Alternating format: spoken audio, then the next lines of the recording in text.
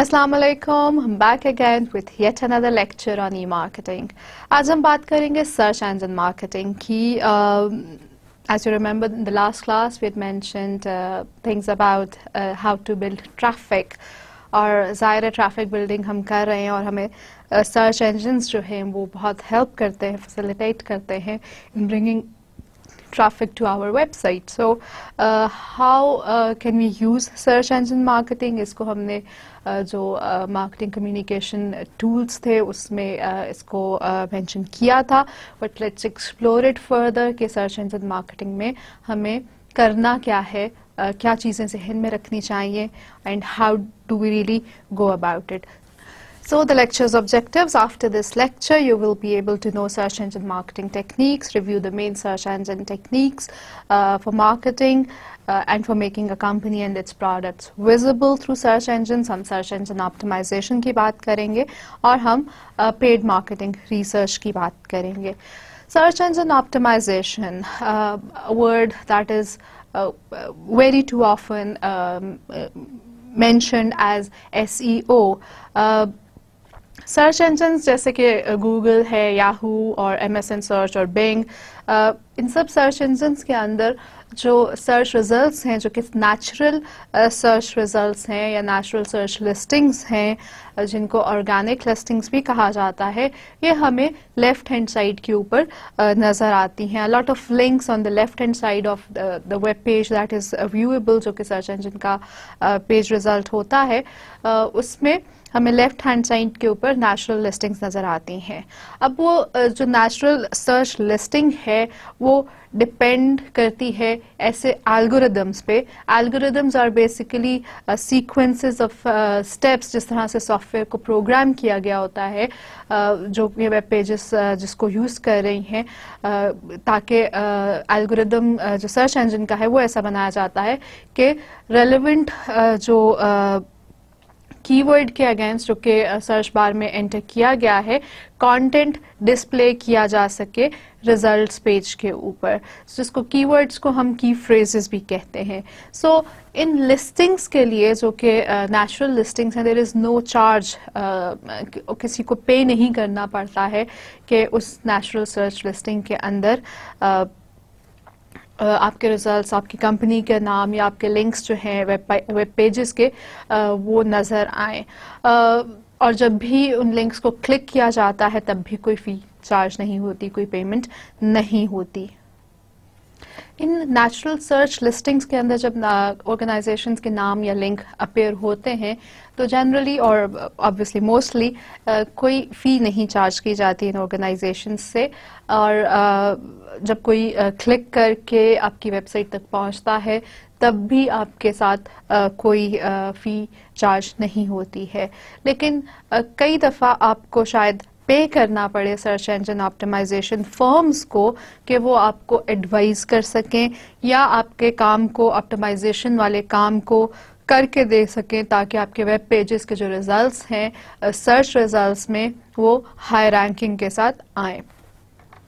So basically जो search engine marketing है, that is arguably the most important digital marketing channel for customers acquisition. और सारे के सारे हम लोग naturally we go towards search engines जब भी हमें कोई नए प्रोडक्ट के बारे में इंफॉर्मेशन लेनी हो, किसी नई सर्विस के बारे में इंफॉर्मेशन लेनी हो, तो we go to these search engines. हम सर्च की तरफ तब भी जाते हैं जब हम किसी एक ब्रांड के साथ फेमिलियर हो जाते हैं, ईदर ऑफलाइन और ऑनलाइन, और फिर हम उसके बारे में जो है मुख्तलिफ डिजिटल चैनल्स को और ग्राफिकल एड्स को देखते हैं या व्यू करते हैं इवन ऑन सर्च रिजल्ट्स. तब भी हम ज़ाहिर है सर्च इंजन्स की तरफ ही जा रहे होते हैं. So that is why search engine marketing is very important. कई ट्रांजैक्शनल साइट्स ऐसी हैं जो कि almost half of their business is generated through search, और ऑल्दो ये डिपेंड इस बात पे भी करता है कि आपका ब्रांड कितना वेल नोन है, लेकिन इसके बावजूद there are a number of transactional sites जो कि अपना मोस्ट ऑफ द बिजनेस और more than half of the business successfully run करती हैं थ्रू सर्च.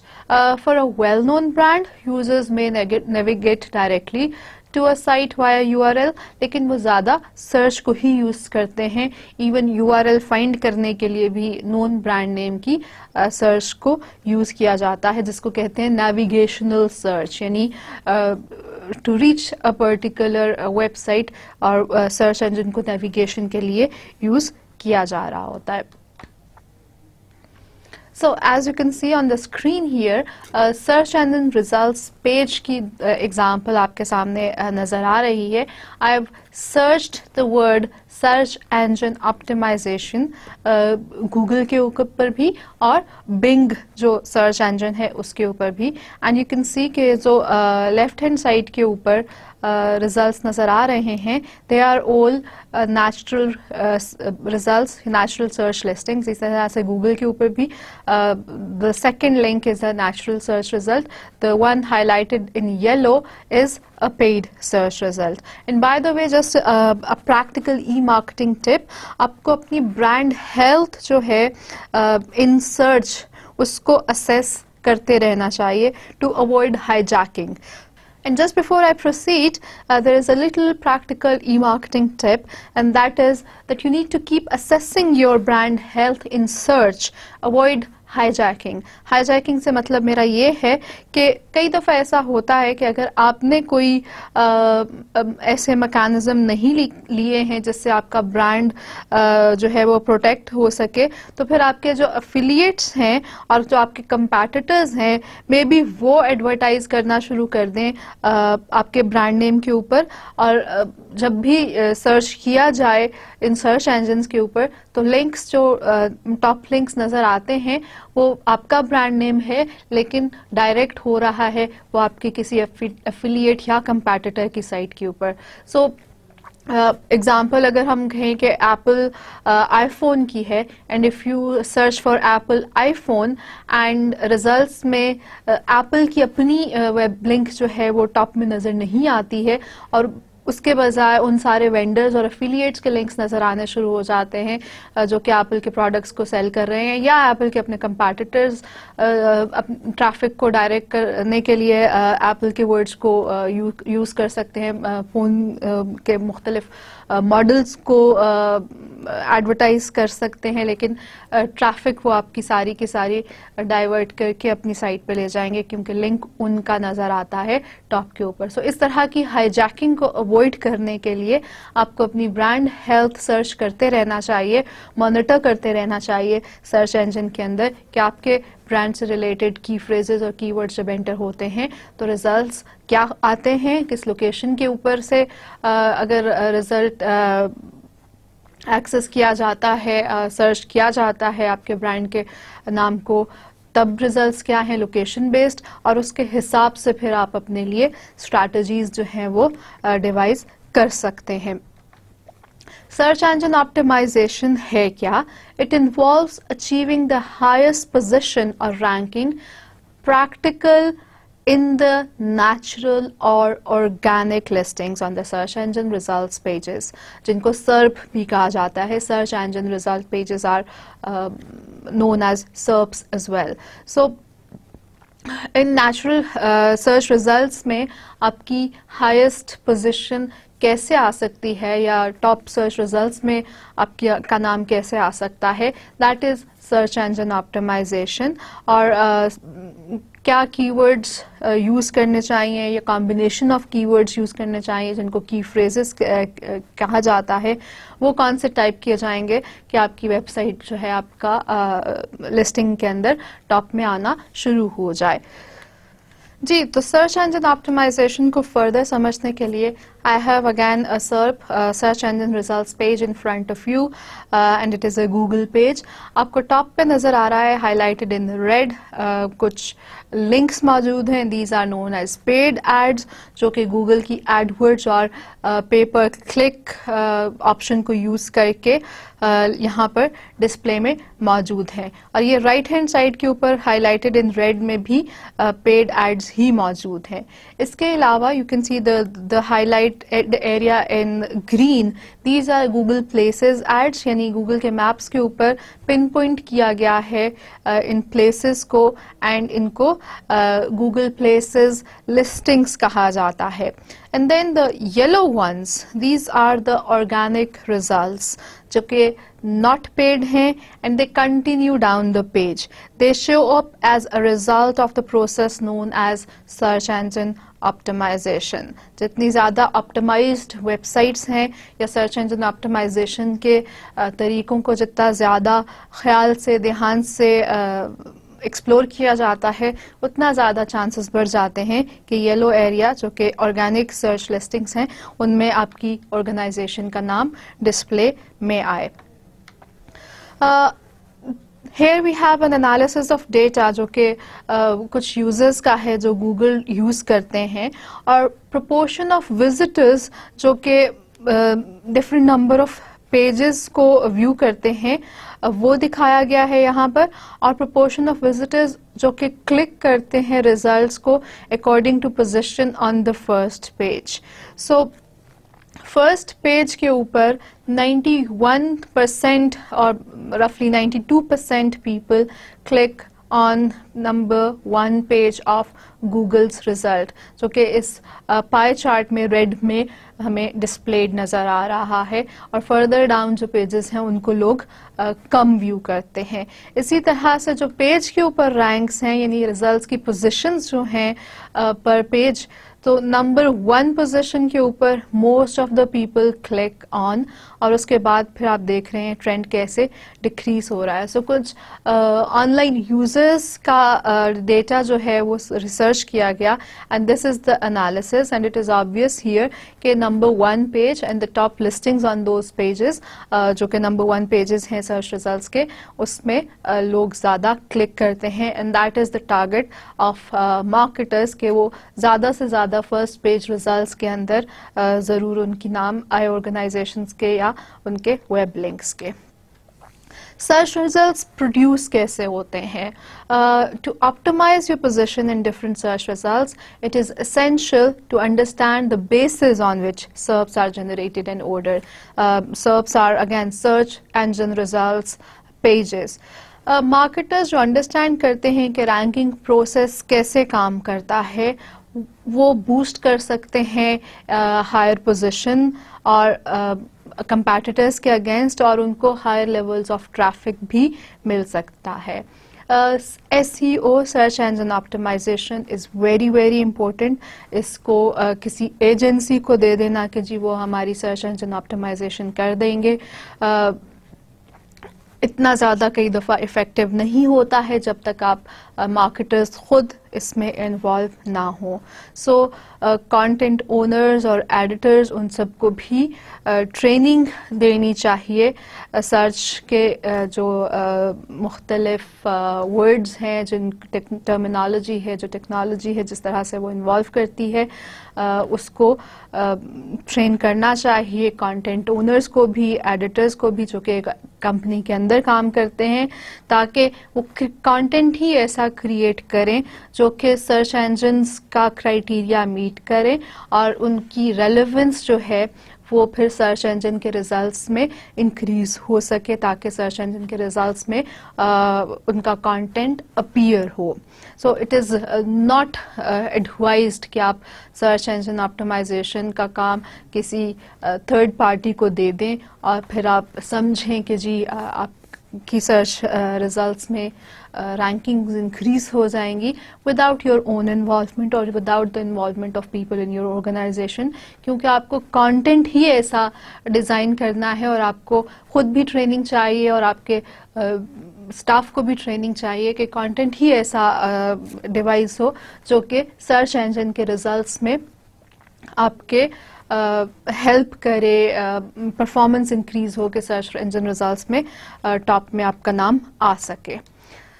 सर्च इंजन की लिस्टिंग में जो स्टेजेस इन्वॉल्व हैं, number 1 the world wide web pages और डॉक्यूमेंट्स और मीडिया जो कि आपके पास आपके ऑर्गेनाइजेशन का है और रिपोजिटरीज में मौजूद है। So all the www content, the one highlighted in orange in the diagram here. उसके अलावा क्रॉल कंट्रोल किया जाता है सर्च इंजन के अंदर, क्रॉलर्स यूज होते हैं, इंडेक्स्ड सर्वर्स यूज होते हैं, इन्वर्टेड इंडेक्स सर्वर्स यूज होते हैं, डॉक्यूमेंट सर्वर्स यूज होते हैं, और डॉक्यूमेंट और लिंक की जो हिस्ट्री है वो बैकएंड के ऊपर ये सर्वर्स मेंटेन कर रहे होते हैं। Then we have query and rank processes. उन रैंक प्रोसेसेस में कनेक्शन होता है विद द सर्वर्स जो कि इंडेक्स सर्वर्स हैं, to determine relevant document set and rank in order of relevance। और फिर नंबर 2 फेज के ऊपर उस रेलेवेंस के हिसाब से डॉक्यूमेंट्स को एक्सट्रैक्ट किया जाता है, उनके टाइटल्स और स्निपेट्स को एक्सट्रैक्ट किया जाता है और सर्च रिजल्ट्स के तौर के ऊपर उनको फिर रिटर्न किया जाता है यूजर्स की तरफ। सर्च टेक्नोलॉजी के जो मेन प्रोसेसेस हैं वो इन्वॉल्व करते हैं क्रॉलिंग। क्रॉलिंग का मकसद क्या है कि आइडेंटिफाई किए जा सके रेलेवेंट पेजेस जिनको इंडेक्स किया जा सकता है और ये चेक किया जाए कि क्या उन पेजेस में कोई चेंजेस आई हैं जब लास्ट टाइम वो एक्सेस हुए थे तब से। तो सर्च इंजन के अंदर प्रोग्रामिंग ऐसे कर दी जाती है कि वो प्रोग्राम जो सॉफ्टवेयर प्रोग्राम है जो उनके पास सर्वर्स के ऊपर मौजूद है वो क्रॉल करता है through out the web space, यानी वर्ल्ड वाइड वेब के ऊपर। इसको कहा जाता है कि जी ये सॉफ्टवेयर रोबोट्स हैं या बॉट्स हैं, इनको स्पाइडर्स भी कहा जाता है। This is a software actually. सो ये एक्सेस करते हैं वेब पेजेस को और उसमें से रेफरेंस यूआरएल को रिट्रीव करते हैं, जिसको बाद में फिर वो एनालाइज करते हैं और इंडेक्स करते हैं, उस पर मार्किंग करते हैं, नंबर लगाते हैं। The next important process is indexing। Index create किया जाता है ताकि सर्च को इनेबल कर सकें, सर्च इंजन को इनेबल कर सकें, जल्दी से मोस्ट रेलेवेंट जो डॉक्यूमेंट है या वेब पेज है या वेब लिंक है उसको आइडेंटिफाई कर सके, जिसमें जो क्वेरी की गई है सर्च इंजन के बार के अंदर उससे मिलता जुलता जो बेस्ट इंडेक्सेस हैं उसको रिट्रीव कर सके। Rather than searching each page for a query phrase, a search engine inverts the index to produce a lookup table of the documents containing particular words. So, index को invert करके एक lookup table बनाया जाता है और उस lookup table में से जल्दी से search की जाती है और relevant results जो हैं वो निकाल लिए जाते हैं। अब ये सारा काम जो है ये backend पे होता है, search engine के backend पे होता है। इस पे as marketers हमें बहुत ज़्यादा परेशान होने की ज़रूरत नहीं है कि we don't know how to work this या ये actual में है क्या। We just need to know कि क्रॉलिंग की जाती है और आपके डॉक्यूमेंट्स की इंडेक्सिंग की जाती है ताकि आपके रेलेवेंट की फ्रेजेस के अगेंस्ट आपके इंडेक्स में से डॉक्यूमेंट्स को रिट्रीव किया जा सके। नंबर 3 इज रैंकिंग और स्कोरिंग। जो इंडेक्सिंग प्रोसेस है उसने लुकअप बना दिया है सारे पेजेस का, जिसमें वर्ड्स हैं जो कि क्वेरी से रिलेट करते हैं लेकिन इसको सॉर्ट नहीं किया गया होता रेलेवेंस के हिसाब से। So index table has created lookup table जिसमें उस क्वेरी के अगेंस्ट क्वेरी से रेलेवेंट वर्ड्स के अगेंस्ट सारे डॉक्यूमेंट्स लिस्टेड हैं लेकिन उनकी रैंकिंग नहीं हुई है अभी। रैंकिंग फिर नेक्स्ट स्टेज पे की जा रही है, थर्ड स्टेज के ऊपर। रैंकिंग में क्या किया जाता है कि जो most relevant set of documents हैं उनको रिटर्न किया जाता है सर्च इंजन के पेजेस के ऊपर रियल टाइम के अंदर, जैसे ही सर्च क्वेरी एंटर हुई है उसके अगेंस्ट। सो फर्स्ट क्या किया जाता है, रेलेवेंट डॉक्यूमेंट्स जो है वो रिट्रीव होते हैं run time version of the index से at a particular data centre जो कि सर्च इंजन सर्वर्स में और सर्च इंजन के बैक एंड के ऊपर मौजूद हैं, और फिर रैंक जो है वो हर डॉक्यूमेंट का बनाया जाता है based on different ranking factors, जिनमें से कुछ रैंकिंग फैक्टर्स हम मेंशन आगे जाके करेंगे।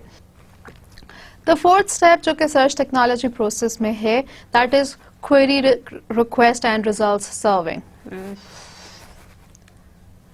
The fourth The fourth thing that is important in search technology processes is query request and result serving.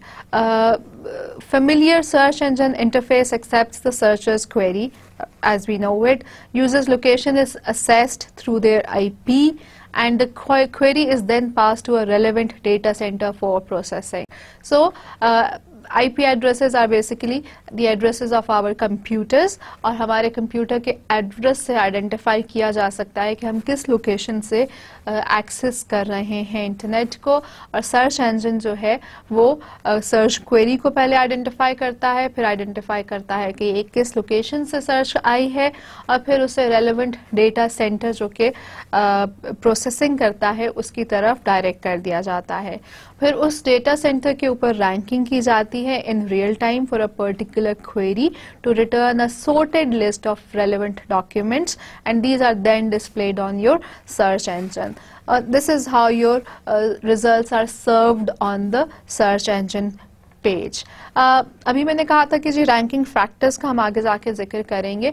Google for example uses around 200 factors और signals with in its search ranking algorithm, और ये positive ranking factors include करते हैं जो कि boost करती है position, और इसके अलावा नेगेटिव फैक्टर्स को भी यूज किया जाता है और फिल्टर्स को यूज किया जाता है जो कि रिमूव करते हैं सर्च इंजन स्पैम को फ्रॉम द इंडेक्स, और ऐसे टर्मिनोलॉजी को जिसको सर्च रिजल्ट्स में नहीं आना चाहिए, और ऐसी चीज़ों को फिल्टर करता है जहां पर एसईओज ने अनएथिकल अप्रोचेस को यूज किया है to have their results in the higher ranks. सो जो मोस्ट इम्पोर्टेंट रैंकिंग फैक्टर्स हैं उनको हम देखते हैं वो कौन से हैं। I have a list of ranking factors जो कि कंप्लीट लिस्ट है 200 रैंकिंग फैक्टर्स की, available by Brian dean, and it was last updated in April 2014। Let's have a look at it. This is search engine optimization explained by Commoncraft in collaboration with Search Engine Land. Imagine for a minute that you're a librarian, but not a normal one. You're a librarian for every book in the world. People depend on you every day to find the exact book they need. How do you do it? You need a system. You need to know what's inside every book and how books relate to each other. Your system needs to take in a lot of information and spit out the best answers for a patron's questions. It's not an easy job. Search engines like Google and Bing are the librarians of the internet. Their systems collect information about every page on the web so they can help people find exactly what they're looking for. And every search engine has a secret recipe called an algorithm for turning all that information into useful search results. Now, if you own a website, search results matter. When your pages have higher rankings, they help more people find you. The key to higher rankings is making sure your website has the ingredients search engines need for their recipes. This is called search engine optimization, or SEO. As it turns out, most of the big ingredients are known. Let's take a look. First, words matter. Search engines account for every word on the web.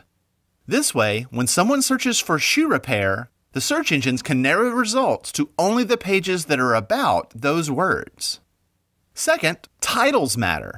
Each page on the web has an official title, but you may not ever see it because it's in the code. Search engines pay a lot of attention to page titles because they often summarize the page like a book's title. Third, links between websites matter. When one web page links to another, it's usually a recommendation, telling readers this site has good information. A web page with a lot of links coming to it can look good to search engines. But some people try to fool the search engines by creating or buying bogus links all over the web that point to their own website. Usually, search engines can detect when a site has a lot of them, and they account for it by giving links from trustworthy sites more weight in the recipe. Fourth, the words that are used in links matter too. If your web page says, Amazon has lots of books, and the word books is linked, search engines can establish that Amazon.com is related to the word books. This way, when someone searches for books, that site will rank well. Lastly, search engines care about reputation. Sites with a consistent record of fresh, engaging content and growing numbers of quality links may be considered rising stars and do well in search rankings. These are just the basics, and the recipes are refined and changed all the time. Good SEO is about making sure your website has great content that's supported by the ingredients that search engines need for their recipes. I'm Lee Lefevre, and this has been Search Engine Optimization, explained by Commoncraft. Learn more about SEO at Search Engine Land. So here's the list, the complete 200 ranking factors list at Google. Some of these are proven factors, some are controversial, some are SEO oriented, but let's have a quick look at some of the factors. इसमें domain age है, how old the website is, keyword appears in top level domain, यानी domain name के अंदर ही आपके keywords मौजूद हैं, तो फिर आपकी domain name नज़र आती है फौरन से higher ranks में.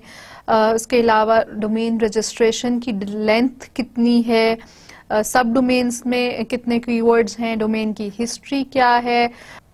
A number of factors are here. A keyword appears in headers, keywords जो कि सर्च इंजन की क्वेरी रिजल्ट्स से रिलेटेड कीवर्ड्स हैं, वो उसमें मोस्ट फ्रीक्वेंटली यूज्ड फ्रेजेस जो वेबसाइट्स के हो उनकी वजह से रैंकिंग की जा सकती है, कंटेंट लेंथ की वजह से की जा सकती है, डेंसिटी यानी नंबर ऑफ टाइम्स कीवर्ड्स जो हैं अपेयर कितनी दफ़ा होते रहे हैं पास में, ऑल्टरनेट इमेज टेक्स्ट, इस तरह की चीज़ों की वजह से सर्च इंजन रैंकिंग्स जो हैं वो इंक्रीज़ हो सकती हैं. और गूगल की 200 फैक्टर्स की लिस्ट मौजूद है जिसको एक्सप्लोर किया जा सकता है और उस हिसाब से फिर उनको देखते हुए सर्च इंजन ऑप्टिमाइजेशन के लिए वर्ड्स यूज़ किए जा सकते हैं.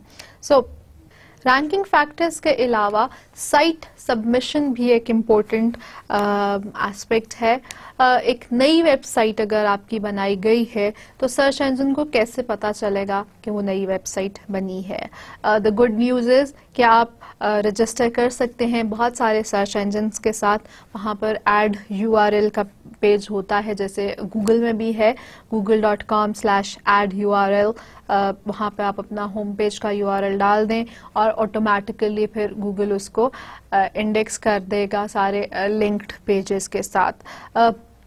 इसके अलावा ये रेकमेंड किया जाता है कि ऑटोमेटेड सबमिशन टूल्स को ना यूज़ किया जाए क्योंकि ये कंसिडर किए जा सकते हैं as search engine spamming technique. और अगर हम दूसरी कंपनीज के साथ हमारे लिंक्स हैं जो कि सर्च इंजन के साथ ऑलरेडी कनेक्टेड हैं और इंडेक्स्ड हैं, सो फिर हमारी वेबसाइट को सर्च इंजन अक्सर ऑटोमेटिकली खुद ही इंडेक्स कर देते हैं even if it's a new website. But still it's better कि एक नई साइट को सर्च इंजन के ऊपर ऐड URL में जाकर ज़रूर सबमिट कर दिया जाए. Another important aspect in search engine optimization is key phrase analysis. The key to successful search engine optimization and pay per click is achieving key phrase relevance. क्योंकि this is what search engines strive for basically, कि उन्होंने match करना है combination of keywords जो कि search box में enter किए गए हैं with most relevant destination content page. So key phrase is basically a combination of words, और keyword को जो है वो यूज़ किया जा सकता है as a more common word rather than keyword. Actually search engines are searching for key phrases, but these two things can be used synonymously. इसके अलावा बहुत सारे सर्च कंपनीज और कमेंटेटर्स जो हैं वो बात करते हैं ऑप्टिमाइजेशन ऑफ कीवर्ड्स की, और बहुत ज़्यादा अटेंशन देते हैं ऑप्टिमाइजेशन ऑफ कीवर्ड्स या की फ्रेजेस के ऊपर. In our point of view it is more relevant to talk about key phrase analysis rather than keyword or key phrase optimization. The e-consultancy best practice guide recommends कि हम stages of for analysis और goal setting को understand करें. The first stage is demand analysis. The key to successful search engine optimization and pay per click is achieving की phrase relevance, क्योंकि यही वो बात है जो कि सर्च इंजन्स यूज करते हैं. Demand analysis means that you identify the popularity of each search term based on its relevance to the products and services, and also on the identification of the intent of the searchers के कैसे कौन से words जो हैं वो searcher जो है वो search करना चाहेगा, और searchers में कौन से words popular हैं और वो कैसे और relevant हैं products और services के साथ. इससे फिर हम अंदाज़ा लगा सकते हैं उन keywords की और phrases की इम्पोर्टेंस का, और उन वर्ड्स के ऊपर जो ऑर्गेनाइजेशंस उन कीवर्ड्स की बेस के ऊपर अपने रिजल्ट्स इंक्रीज करना चाह रही हैं, उससे जो कंपटीशन जनरेट होता है उसका भी.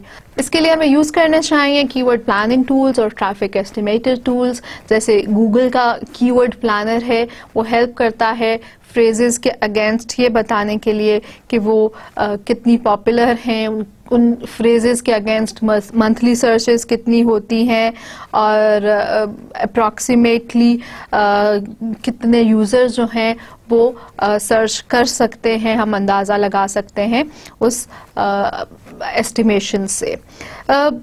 For example, I have a list here of 7 different types of key phrases जो कि Overture representative एक है, उन्होंने search engine strategies के हवाले से एक टॉक दी थी, उसमें उन्होंने इनका जिक्र किया है. For example, कार इंश्योरेंस, अगर इसको कुछ सर्च करना चाहिए की फ्रेज एनालिसिस में ही, अगर हम एक एग्जांपल लेना चाहें तो I have a list of 7 different types of की फ्रेजेस जो कि एक ओवर्शर के रिप्रेजेंटेटिव ने मेंशन की थी during a talk back in 2004. And for example हम कार इंश्योरेंस के हवाले से कुछ सर्च करना चाहते हैं तो 7 मुख्तलिफ तरह की फ्रेजेस क्या हो सकती हैं. एक तो कंपैरिजन ओरिएंटेड हो सकती है, जिसमें ज़ाहिर है कंपैरिजन और क्वालिटी के लिए ही कंपैरिजन किया जाएगा. So compare car insurance could be one की फ्रेज. एडजेक्टिव्स के साथ जो है वो प्राइस या प्रोडक्ट क्वालिफायर्स को यूज़ किया जा सकता है, जैसे cheap car insurance or car insurance for women, that could be a key phrase. या फिर इंटेंडेड यूज़ के हवाले से की फ्रेज बनाए जा सकते हैं. हाई माइलेज कार इंश्योरेंस, यानी अगर कोई ज़्यादा ट्रैवल करता हो या ज़्यादा ड्राइव करता हो तो ज़ाहिर है उसकी कार की माइलेज ज़्यादा होगी, इंश्योरेंस उसको कॉस्ट ज़्यादा कर सकती है. सो high mileage car insurance. Product type के हवाले से holiday car insurance, someone is going away for a while and they need insurance during the holiday time period, तो फिर उसकी ज़ाहिर है holiday car insurance is a different product. फिर vendor और ब्रांड बेस्ड इंश्योरेंस वो की जा सकती है. Location based insurance that could be a key phrase. اب لوکیشن بیسڈ اگر ایک بزنس یو کے میں بیسڈ ہے تو پھر ظاہر ہے لوکیشن بیسڈ کی فریز اس کو ہیلپ کرے گی. Action request by car insurance, you requesting a user to take an action. Then provider type car insurance company اور کار انشورنس سپر مارکیٹ. اب یہاں پہ بھی آپ کو ڈفرینس نظر آئے گا کہ کار انشورنس کمپنی جو ہے وہ ڈائریکٹ مارکیٹنگ یا ڈائریکٹ سیلز کے لیے آپ کو لنک ملیں گے کمپنیز کے, اور car insurance super market would be N intermediary اور تھرڈ پارٹی مارکیٹ, جو کہ جیسے ہم نے ٹریول سپر مارکیٹ دیکھی تھی کہ آپ اپنی ریکویسٹ یا کوئری ڈالیں گے, وہ اس سے ریلیٹڈ جتنی آرگنائزیشنز ہیں ان کا کمپیریزن آپ کو شاپ ضلع میں بھی ہم نے دکھایا تھا. اسی طرح سے کار انشورنس کے لیے بھی کوئی سپر مارکیٹ ہو سکتی ہے. سو پرووائڈر ٹائپ کے حساب سے کی فریزز ہو سکتی ہے. سو ہمیں ڈیمانڈ انالیسس کرنا ضروری ہے, اور یہ آپ کو نظر آ رہا ہوگا ان 7 ڈفرینٹ ایگزامپلس کے اندر کہ یوزرز کی ڈیمانڈ کے حساب سے یہ کی فریزز جو ہیں وہ اپنی ویب سائٹ میں کانٹینٹ میں انکلوڈ کی جا سکتی ہیں, جس سے آپ کی سرچ انجن کے اندر ریلیونس اور رینکنگ انکریز ہو سکتی ہے. These are the type of the phrases that users would enter into the search box, اور اس کے اگینسٹ ان کو ریزلٹ چاہیے ہوں گے. The second important point in key phrase analysis is performance analysis. Performance analysis کا کیا مطلب ہے کہ یہ اسیس کرتا ہے کہ کیسے کمپنی نے پرفارم کیا ہے. وہ جو فریزز پیچھے ہم نے مینشن کی اگزامپل کے طور پہ, اس طرح کی فریزز کے اگینسٹ کمپنی کی پرفارمنس کیا رہی ہے سرچ انجن ریزلٹس میں. سو اگر آپ کے پاس صحیح ٹولز ہیں, ٹریکنگ ٹولز اور ٹیگز آپ نے یوز کیے ہوئے ہیں اپنی ویب سائٹ کے اندر, اور تو آپ کے لیے آسان ہو جاتا ہے کہ آپ رپورٹ کر سکیں ایوریج پوزیشن اپنی سرچ انجن کے اندر لسٹنگز میں, ویدر پیڈ اور ان پیڈ. آپ click volume referred from search اس کو کیلکولیٹ کر سکتے ہیں. Click quality, which means conversion rates and ideally bounce rates to compare landing page effectiveness, وہ کیلکولیٹ کیے جا سکتے ہیں. You can also identify out comes, جیسے کتنی سیلز ہوئیں یا رجسٹریشنز ہوئیں یا لیڈز ملی, that can be assessed performance analysis کے طور کے اوپر. دین وی کین سی کاسٹس, جو کہ ہمیں ہیلپ کر سکتی ہیں پرفارمنس انالیسس میں, کاسٹ پر کلک اور کاسٹ پر ایکوزیشن ہم نے لاسٹ کلاس میں بات کی تھی. دین we can also see profitability based on cost of cell اور لائف ٹائم ویلیو ماڈلس ہم آئیڈینٹیفائی کر سکتے ہیں پروفیٹیبلٹی. سو پرفارمنس انالیسس جو ہے وہ سیکنڈ اسٹیج ہے جو کہ ہمیں کی فریز انالیسس میں کرنی چاہیے, اور اس کی امپورٹنس کو دھیان میں رکھنا چاہیے. تھرڈ اسٹیج جو کہ کی فریز انالیسس سے ریلیٹڈ ہے, دیٹ از گیپ انالیسس.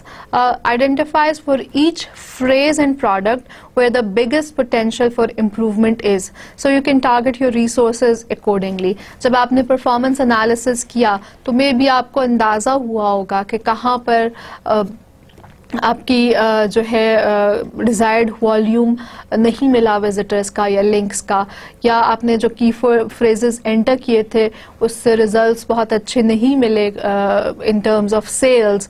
تو آپ اپنے لیے فریز اور ان کے جو پوٹینشیل امپروومنٹس ہیں ان کے اوپر کام کر سکتے ہیں, تاکہ آپ کے جو ہیں وہ ٹارگٹ جو ہیں وہ صحیح سے یوز کیے جا سکیں, ریسورسز صحیح سے یوز کیے جا سکیں. اور پھر next stage is set goals and select کی فریزز. آپ کو ڈفرینٹ ٹائپس آف کی فریزز یوز کرنے ہیں جن کے اگینسٹ آپ ویزیبل ہونا چاہتے ہیں.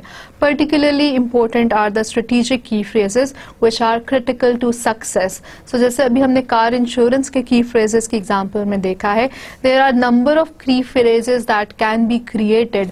اب اس میں سے کون سے ہمارے بیسٹ ہیں جو ہم نے چوز کرنے ہیں جن کے اگینسٹ ہماری ویزیبلٹی آئے سرچ انجن ریزلٹس میں.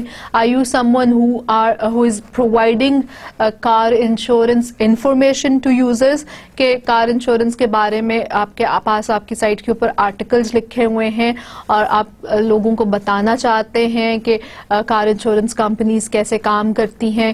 کیا اس قسم کا کام ہے, یا آپ کیا کار انشورنس کمپنی ہیں اور آپ کار انشورنس سیل کرنا چاہتے ہیں, تو پھر ان دونوں کیسز میں کی فریزز جو ہیں وہ ڈفرینٹ ہوں گی, اور آپ کے سرچ انجن کے اندر لسٹنگ اور ویزیبلٹی جو ہے وہ آبویسلی ڈفرینٹ ہوگی. آپ نے اپنے کی فریزز سلیکٹ کرنے ہیں بہت دھیان سے, اور زیادہ امپورٹنٹ جو ہے وہ اسٹریٹجک کی فریزز ہیں جو کہ آپ کی سکسیس کی طرف لے کے جاتے ہیں.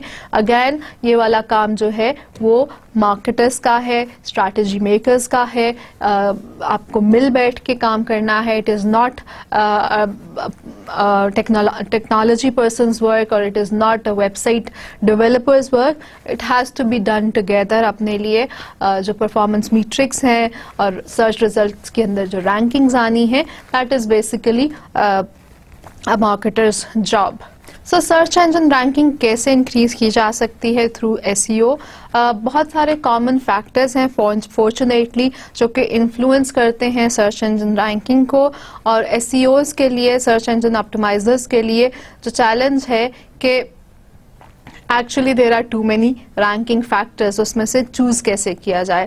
جو موسٹ امپورٹنٹ فیکٹرز ہیں جن کو مینج کیا جا سکتا ہے وہ ہیں آن page optimisation, external linking and internal link structures. Let's explore these in detail. On page optimization, اس سے کیا مطلب ہے کہ most basic test of relevance by the search engines is the number of times the phrase appears on the page. آپ کے web page کے اوپر ایک کی فریز جو کہ ریلیٹڈ ہے سرچ فریز سے, وہ کتنی زیادہ جو ہے وہ اپیئر ہو رہی ہے. تو آپ کا سرچ انجن جو ہے جتنی زیادہ فریزز ریپیٹ ہو رہی ہیں اتنی زیادہ آپ کی رینکنگ انکریز کر دیتا ہے اس کے ریلیونس میں.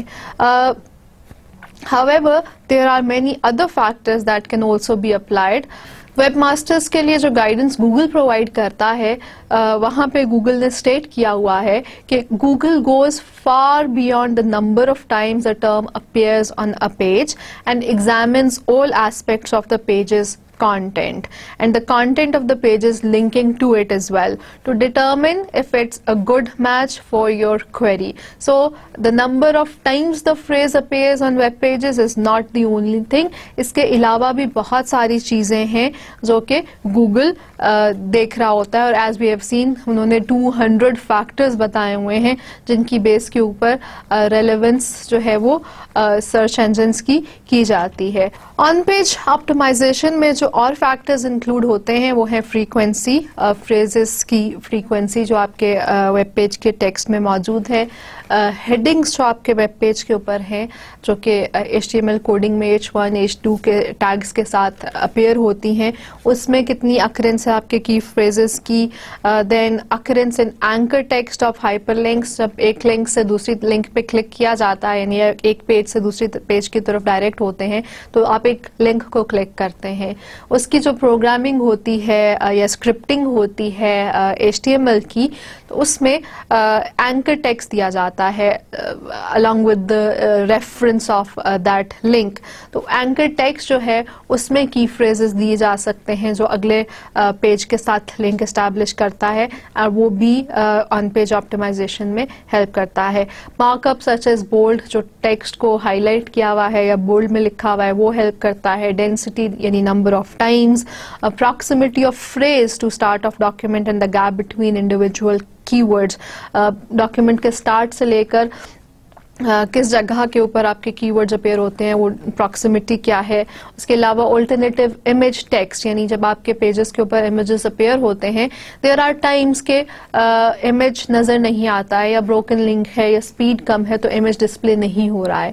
ایک اچھی پریکٹس یہ بتائی جاتی ہے فالو کرنے کی کہ جب اب امیج اگر فار انسٹنس کبھی اپیئر نہیں ہوتا ہے تو وہاں پر ایک آلٹرنیٹیو ٹیکسٹ اویلیبل ہو سکتا ہے, اور یہ HTML اسکرپٹنگ کرتے ہوئے کیا جاتا ہے. جہاں پر امیج پلیس کرتے ہیں وہاں پہ ہی اس کا ساتھ آلٹرنیٹیو ٹیکسٹ لکھ دیتے ہیں کہ جی یہ امیج میں یہ چیزیں ہیں, تاکہ اگر امیج ڈسپلے نہیں ہوا تو وہ ٹیکسٹ ڈسپلے ہو جائے اور یوزر کو پتہ چل جائے کہ یہاں پہ کسی پروڈکٹ کا امیج تھا یا کیا چیز تھی. تو وہ بھی چیز ہیلپ کرتی ہے سرچ انجن کو, بیکاز सर्च इंजन जो है वो इमेजेस को तो नहीं रीड कर सकता, लेकिन इमेजेस के साथ अगर उस इमेज की एक्सप्लेनेशन का टेक्स्ट मौजूद है तो वो उसको रैंकिंग करने में हेल्प कर सकता है. उसके अलावा मेटा डेटा, वह हमारे पास HTML के हेडर्स में टॉप के ऊपर मेटा डेटा का टैग होता है, वहाँ पे कुछ कीवर्ड्स लिखे जाते हैं और वो हेल्प करते हैं सर्च इंजन्स को आइडेंटिफाई करने में कि इन टैग्स को पढ़ लीजिए और वो अपने रिजल्ट्स को उन टैग्स को पढ़ के रेलेवेंस निकाल सकते हैं.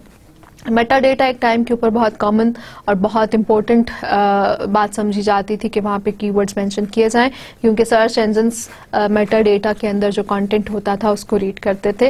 लेकिन अभी वेब पेजेस तो पूरे वेब पेज के कंटेंट को ही रीड कर लिया जाता है सर्च इंजन्स की तरफ से, तो फिर मेटा डेटा के अलावा वाला कंटेंट भी जो है वो सर्च इंजन्स जो है वो रीड कर सकते हैं और वहाँ से भी रैंकिंग इस्टेब्लिश कर लेते हैं. But even then Meta datas are important और डॉक्यूमेंट के मेटा डेटा में कीवर्ड्स और की फ्रेजेस को मेंशन करना ज़रूरी है. As I said, alternative image tag की कुछ एक्सप्लेनेशन आपके सामने मौजूद है. For example, text about a company name and products can be assigned to a company logo using the old tag और attribute of the image tag as follows. यानी image का नाम होगा, उसका लोगो होगा, उसकी सोर्स फाइल की डिटेल्स होगी और साथ ही ऑल्टरनेटिव टैग में कार इंश्योरेंस का वर्ड लिख दिया जाएगा कि जी अगर वो इमेज अपेयर नहीं हो रहा, लोगो अपेयर नहीं हो रहा, तो वहाँ पर कार इंश्योरेंस का वर्ड लिखा हुआ है और आपका सर्च इंजन इसको टैग करके अपनी रैंकिंग में इंक्लूड कर सकता है. इसी तरह से डॉक्यूमेंट मेटा डेटा की भी यहाँ पर आपके पास डिस्क्रिप्शन मौजूद है स्क्रीन के ऊपर. The 3 most important types of Meta data are the document title, the document descriptions and the meta tag, the document keywords. ये तीनों मेटा टैग्स जो हैं वो हेल्प करते हैं सर्च इंजन्स को आइडेंटिफाई करने में relevant documents. You should try to make these unique for each page on your site, since otherwise Google may access the content as duplicate and some pages may be downweighted in importance. कहा यह जाता है कि Meta data के जो tags हैं वो हर page के ऊपर यूनिक रखें ताकि जो गूगल है या सर्च इंजन्स हैं वो ज़्यादा रेलेवेंट और ज़्यादा से ज़्यादा पेजेस को असेस कर सकें, आपके कंटेंट को असेस करें. अगर सिमिलर डेटा होगा इन मेटा डेटा टैग्स के अंदर तो वो उसको डुप्लीकेट कंसिडर करेंगे और बहुत सारे कंटेंट पेजेस आपके सर्च इंजन्स में कंसिडर ही नहीं होंगे. एक्सटर्नल लिंकिंग, ये भी एक और तरीका है जो कि सर्च इंजन ऑप्टिमाइजेशन के लिए कारआमद रहता है. Boosting external links is vital to your SEO efforts, although it is less easy to control and often neglected. Founders of Google, they realized कि number of links जो कि एक पेज की तरफ लेकर आते हैं और उनकी क्वालिटी जो है वो बहुत एक अच्छा तरीका है पेज की रेलेवेंस को डिटर्मिन करने के लिए जो सर्चर्स सर्च करते हैं उसके अगेंस्ट. स्पेशली इस बात को कंबाइन कर दिया जाए अगर की फ्रेजेस के साथ उस पर्टिकुलर पेज के ऊपर, तो हमें बहुत ज़्यादा बेहतर सर्च इंजन ऑप्टिमाइजेशन करवाने का मौका मिल सकता है. उसकी वजह से फिर उन्होंने गूगल ने अपने एल्गोरिदम को अपग्रेड किया, रिफाइन किया और अब नंबर और क्वालिटी ऑफ एक्सटर्नल लिंक्स जो हैं वो भी यूज़ कर रहे हैं as a very important ranking factor. और as we had seen in the examples, इस बार मैंने आपको alexa.com पे वेब एनालिटिक्स की दिखाई और गूगल एनालिटिक्स के ऊपर भी कि इस पेज से पहले कौन से पेजेस व्यू किए गए या लिंक्स कौन से हैं जो इस पेज की तरफ लेकर आते हैं. तो ये भी सर्च इंजन को ऑप्टिमाइजेशन के अंदर ये बातें बहुत ज़्यादा हेल्प करती हैं. नेचुरल लिंक्स जनरेट होते हैं जब कंटेंट यूजफुल होता है. एक प्रोएक्टिव तरीका लिंक बिल्डिंग का फिर भी रिक्वायर्ड है कंपैटिटिव मार्केट्स में. और वो क्या है कि आप number 1 identify and create popular content and services, and the starting point for both natural and proactive link building has to be to think of the value of your site and different types of content और services on different pages. यानी हम एक acid test कर सकते हैं کہ کیا آپ کے یوزرز بک مارک کریں گے ایک پیج کو یا کسی فرینڈ کو یا کسی اور لنک کو اس پیج کے بارے میں بتائیں گے. And do not think about the home page only, باقی جو آپ کے ویب پہ دوسرے پیجز ہیں ان کے بارے میں بھی سوچئے اور آئیڈینٹیفائی کیجئے اور کریٹ کیجئے پاپولر کانٹینٹ اینڈ سروسز کو, تاکہ پھر لوگ نیچرلی اس کے ساتھ لنک کر سکیں یا آپ کے لنکس اسٹیبلش ہو سکیں دوسری ویب سائٹس کے ساتھ بھی. اس کے علاوہ you can identify potential partner sites. بہت ساری آپشنس ہیں پارٹنر سائٹس کو ڈھونڈنے کی اور اٹ از ہیلپ فل کہ آپ آئیڈینٹیفائی کریں ٹائپس کو that you may be able to link with, جیسے کہ کچھ ڈائریکٹریز ہوتی ہیں ان کے ساتھ لنک کیا جا سکتا ہے, کچھ ٹریڈیشنل میڈیا کی سائٹس ہیں ان کے ساتھ لنک کیا جا سکتا ہے, on line media sites, نیش media sites جو ہیں ان کے اوپر لنکس آپ کے ڈالے جا سکتے ہیں, ٹریڈ ایسوسیشنز کے ساتھ رجسٹر کیا جا سکتا ہے, وہاں پر آپ کے ویب لنکس ڈال دیے جائیں. مینوفیکچررز, سپلائرز اور جو بزنس پارٹنرز ہیں ان کی ویب سائٹس کے اوپر آپ کے لنکس اگر آ جائیں تو وہاں سے ایکسٹرنل لنکنگ ہوتی ہے, ریلیونس انکریز ہو جاتی ہے سرچ انجنس کے ساتھ اور آپٹیمائزیشن بہتر طریقے سے کی جا سکتی ہے. پھر پریس ریلیز جو ڈسٹریبیوٹ کرتی ہیں مختلف ویب سائٹس وہاں پر لنکس دیے جا سکتے ہیں. بلاگرز کے ساتھ آپ اگر انٹریکشن اور اچھی ایک ریلیشن شپ بلڈ کر سکیں تو وہاں پر بلاگنگ سائٹس کے اوپر لنکس دیے جا سکتے ہیں, جیسے ہم نے ایک ایگزامپل بھی دی تھی رینالٹ کار کی, if you remember, zero emission cars, اور بلاگرز کو بلایا گیا تھا, ان کی ٹیسٹ ڈرائیو کرائی گئی تھی اور انہوں نے آرٹیکلس لکھے تھے. تو ایکسٹرنل لنکنگ کا وہ طریقہ یوز کیا جا سکتا ہے جس سے سرچ انجن آپٹیمائزیشن جو ہے وہ زیادہ ہو سکتی ہے. اور اس کے علاوہ سوشل نیٹ ورکس کے اوپر جتنا زیادہ آپ کے بارے میں پازیٹیو باتیں کی جائیں گی, آبویسلی آپ کو مانیٹر بھی کرنا پڑے گا, لیکن وہ بھی آپ کی ایکسٹرنل لنکنگ کا ذریعہ ہے. اس کے علاوہ آپ پارٹنر سائٹس کو کانٹیکٹ کر سکتے ہیں فار ایکسٹرنل لنک بلڈنگ, اور پارٹنر سائٹس کو کانٹیکٹ کرنے کے لیے ایک ٹپیکل سیکوینس ہے, وہ یہ ہے کہ یو رائٹ این ای میل اور فون کال اور لیٹر یا میٹنگ ان سے ریکویسٹ کریں اور اس میں انکریج کریں کہ وہ لنک اسٹیبلش کریں, آپ کی ویب سائٹ کا لنک اپنی ویب سائٹ کے اوپر یا اپنے آن لائن میڈیا کے اوپر شیئر کرنا چاہیں, اور اسی طرح سے وائس ورسا آپ ان کا لنک بھی کر سکتے ہیں, اور پھر آپ ان کے ساتھ فالو اپس کریں اور پھر لوگوں کے ساتھ اپنے ایکسٹرنل لنکس اسٹیبلش کر سکتے ہیں جو کہ سرچ انجن آپٹیمائزیشن کے اندر ہیلپ کرتے ہیں. But keep in mind that you have to think of link quality, not link popularity. Quality links چاہیے, as Google has mentioned, quality links کی وجہ سے ہی ان کی ریلیونس انکریز ہوتی ہے, سرچ انجن آپٹیمائزیشن زیادہ ہو سکتی ہے.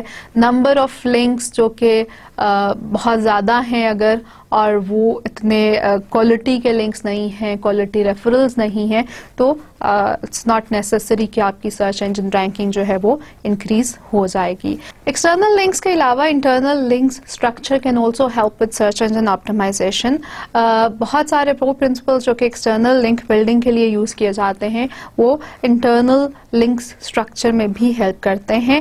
یہ ایک مسڈ اپرچونٹی ہے جو اکثر آرگنائزیشنز خیال نہیں رکھتی ہیں کہ وہ ایکسٹرنل کنیکشنز اور ایکسٹرنل لنکس کے لیے تو ایفرٹس کر رہی ہوتی ہیں, لیکن جو ان کی اپنی ویب پیجز ہیں with in their own web document they are not properly linked, یا ان کا ایک اسٹرکچر نہیں بنا ہوا ہوتا ہے.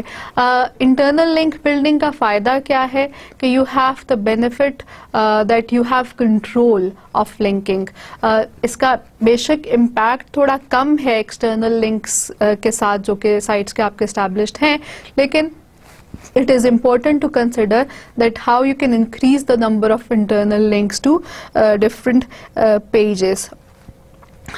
A meshed structure with lots of interlinks can work better than a simple hierarchy. So a lot of web pages within the website, a meshed structure जिसको बोला जाता है, एक वेब पेज दूसरे से कनेक्टेड, दूसरा तीसरे से कनेक्टेड, पहला दूसरे से कनेक्टेड, एक mesh टाइप चीज़ बना दी जाती है, वो बहुत ज़्यादा हेल्प करती है. इस तरह की जो इंटरनल लिंकिंग है वेब पेजेस की, वो बहुत हेल्प करती है सर्च इंजन ऑप्टिमाइजेशन के हवाले से.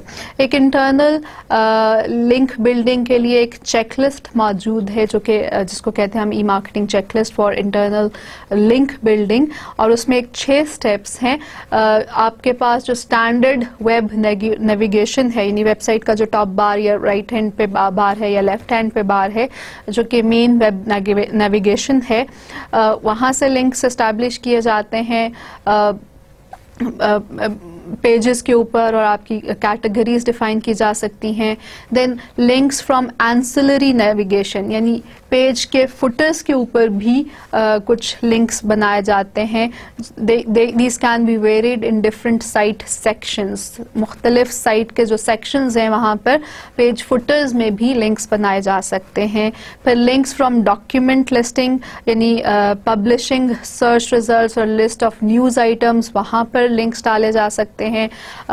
ऑर्गेनाइजेशंस क्रिएट साइट मैप्स, ये हेल्पफुल होती हैं विजिटर्स के लिए भी, और रोबोट्स यानी सर्च इंजन के जो सॉफ्टवेयर हैं उनके लिए भी. और गूगल रेकमेंड करता है कि साइट मैप क्रिएट किए जाएं, और ये बहुत इम्पॉर्टेंट होते हैं अगर इनको डिफरेंट कैटेगरीज में ब्रेक डाउन कर दिया जाए. उसके अलावा जब another important aspect is body copy. These are editorial links which are particularly important to SEO today, यानी सर्च इंजन ऑप्टिमाइजेशन के लिए editorial links जो यूज़ किए जाते हैं आपके वेब कंटेंट में, क्योंकि गूगल अब इवेलुएट करता है as more important than run of site links, यानी जो एडिटोरियल के लिंक्स हैं आपकी वेब कंटेंट के अंदर, वो भी बहुत मैटर करते हैं सर्च इंजन रिजल्ट्स के अंदर रेलेवेंस को इंक्रीज करने के लिए या हायर रैंकिंग रिजल्ट्स लेकर आने के लिए. फिर इमेज लिंक्स, हमने पीछे मेटा डेटा के टाइम के ऊपर इनको डिस्कस किया है कि इमेज और अल्टरनेटिव टेक्स्ट लेकर आना अपने लिंक्स एस्टैब्लिश करने के लिए इम्पोर्टेंट है.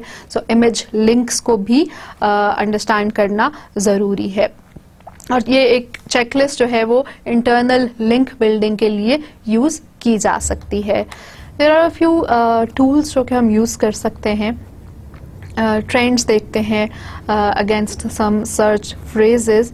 उसमें गूगल ट्रेंड्स के नाम से एक प्रोडक्ट है, google.com/trends, and it can give us an idea of certain types of key phrases कि उनके अगेंस्ट search results का ट्रेंड क्या है. So I've typed in here right in front of you 3G Pakistan, and as you can see कि trend जो है कैसे change हो रहा है. Interest over time to search for this phrase has increased to tremendous amount, और अभी recently in the last year और in latest जो search है उसके हिसाब से a lot of searches have been made against this word.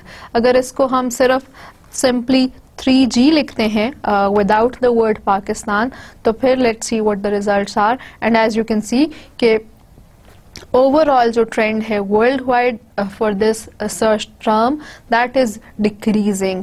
और इसका रीज़न बहुत ज़्यादा वो ये भी हो सकता है कि पाकिस्तान में 3G लाइसेंसेस के ऊपर रिसेंटली ज़्यादा काम हुआ है. World wide 3G licences are common, और वहाँ पे बहुत अरसा पहले ही अवेलेबल थे और 3G सर्विसेज डेटा सर्विसेज मौजूद थी, तो वहाँ पे it is more prevalent now. लोग कम सर्च कर रहे हैं. पाकिस्तान में एक नई चीज़ है तो इसको ज़्यादा सर्च किया जा रहा है. सो इस तरह से हम गूगल ट्रेंड्स के ऊपर अपने ब्रांड्स के बारे में भी, अपने प्रोडक्ट्स के बारे में भी, उनसे रिलेटेड की फ्रेजेस डालकर ट्रेंड्स देख सकते हैं कि वो वर्ड्स कितने ज़्यादा पॉपुलरली सर्च बॉक्सेस में यूज़ किए जाते हैं. इसी तरह से एक और ऑप्शन है गूगल अलर्ट्स की, जो कि यूज़ की जा सकती है google.com/alerts के ऊपर. and you can type in a search query जैसे कि मैंने यहाँ पे किया 3G in Pakistan. I have specified the region to be Pakistan here, और मैंने कहा कि जी मुझे once a day ये alerts मिलने चाहिए. अगर मैं यहाँ पर अपना email address देती हूँ साथ ही, तो ये Google alert जो है मुझे रोज़ email हो जाएगा जब भी 3G in Pakistan related web pages appear होंगे या content appear होगा, तो उससे रिलेटेड मुझे अलर्ट मिल जाएगा रोज़ के रोज़. सो इसी तरह से अगर मैं अपनी कंपनी के प्रोडक्ट्स या अपनी कंपनी की सर्विसेज या ब्रांड से रिलेटेड सर्च क्वेरी यहाँ पर डाल के उसके साथ अलर्ट्स रजिस्टर कर लेती हूँ, तो मुझे उसके अगेंस्ट ईमेल के ऊपर रोज़ के रोज़ ट्रेंड्स मिल सकते हैं. जैसे ही कोई वेब पेज वहाँ पर आता है तो मुझे अलर्ट में वो इन्फॉर्मेशन मिल जाएगी. और ये चीज़ मुझे हेल्प कर सकती है अपनी वेब पेज के ऊपर जो कंटेंट है उसको सही से लिखने के लिए या सर्च इंजन ऑप्टिमाइजेशन के लिए जो पॉपुलर कीवर्ड्स होंगे यहाँ पे ज़्यादा, वो मैं अपने कंटेंट के अंदर इंक्लूड कर सकती हूँ. और इसी तरह से इंटरनल और एक्सटर्नल लिंक बिल्डिंग के लिए भी यूज़ किए जा सकते हैं, जिससे हमारी सर्च इंजन के अंदर रैंकिंग्स जो हैं वो हायर रैंकिंग्स में विजिबिलिटी इंक्रीज हो जाती है. So what we have talked about today is search engine optimization. We have talked about search technology processes, key phrase analysis का हमने जिक्र किया, और how internal and external links can help in having higher ranked search results to us. और जितने ज़्यादा हम search engine optimization की तरफ ख्याल से काम करेंगे, अपना content according to the requirements of search engines, उनकी relevance, उनकी ranking उसके हिसाब से डिज़ाइन करेंगे, उतना ज़्यादा हम natural search listings के अंदर higher ranks में हमारी organization और हमारे web links appear हो सकते हैं. और एक it's no cost and a lot of benefit that we can use, तो हम इस पे काम कर सकते हैं. But before we go, as always, that one last thing for you today. आपने 3 डिफरेंट सर्च इंजन्स को ओपन करना है, लेट्स से गूगल और बिंग और याहू, या आपकी अपनी चॉइस का कोई और search engine. 3 search engines open करेंगे, एक सर्च फ्रेज लेंगे जैसे कि कार इंश्योरेंस है, और कार इंश्योरेंस से रिलेटेड और की फ्रेजेस को आप लिस्ट डाउन कर लीजिए, या जो अभी आज लेक्चर में हमने 7 डिफरेंट की फ्रेजेस कार इंश्योरेंस से रिलेटेड देखी थी, उनको पिक कर लीजिए और उनको फिर तीनों सर्च इंजन्स के अंदर प्लेस कीजिए, सर्च कीजिए, देखिए कैसे रिजल्ट्स प्रेजेंट हो रहे हैं, क्या डिफरेंसेस हैं और क्या सिमिलैरिटीज़ हैं इनकी लिस्टिंग्स में. और अगर कोई कार इंश्योरेंस सेल करता है, कोई ऐसा बिजनेस है, तो फिर उसके लिए सबसे बेस्ट कीवर्ड्स कौन से हैं. You can think about that. Have a good time. Enjoy this activity. Allah Hafiz.